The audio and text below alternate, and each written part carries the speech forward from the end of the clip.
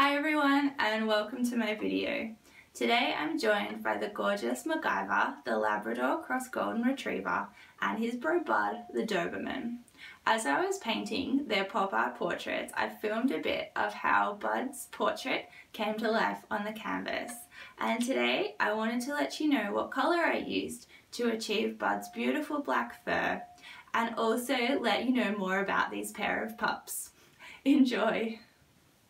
For black dogs like Bud, I use a paint colour called Payne's Grey, which is a dark blue grey. This colour is named after William Payne, a watercolour artist from the late 18th century, and it's a much more vibrant colour than just black. When it's mixed with titanium white, you get these lovely blue shades which I use to create depth in a dog's fur.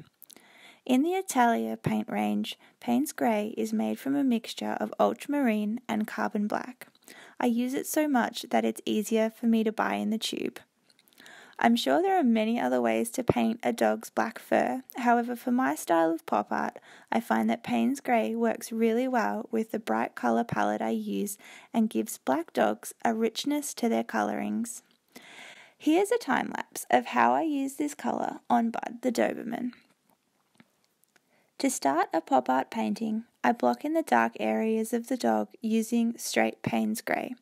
Dobermans have a very sleek fur as they were developed through mixing many breeds like the Rottweiler, GSP, Weimaraner, Manchester Terrier, Beauceron, Great Dane, Black and Tan Terrier, and even the Greyhound.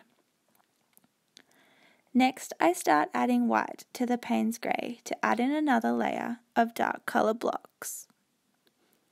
When I've built up the base layer of colour, we'll jump over to the detail. This is where I use the lighter shades of Payne's Grey to really show the highlights in his fur. You will see as well I use carbon black for dog noses, which contrasts nicely with the Payne's Grey. The Doberman was developed in the 1880s in Germany, created by Herr Karl Louis Doberman, a tax collector who needed a dog that would help him feel safe when travelling around with large amounts of money. Dobermans are extremely intelligent and these days are used for search and rescue, police work, therapy dogs, and of course make amazing pets. As they move further away from their guard dog roots, Dobermans are loving and gentle pups. I'm told Bud here is a bit of a sook, so I've painted him with a doe-eyed expression. Don't you just want to give him a hug? Happy Macgyver over here does his best to try and make up for his brother not being a guard dog.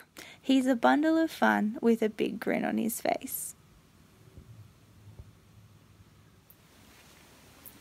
Thank you for tuning into my video of all the details of how I painted Bud the Doberman. And of course, a special thanks to his mate, Macgyver the Labrador cross retriever. If you too would like your pups immortalised in hand-painted pop art, please feel welcome to contact me. All the details are on my website, popartpuppydogs.com. Until next time, from me, Bud and Macgyver, we'll catch you later.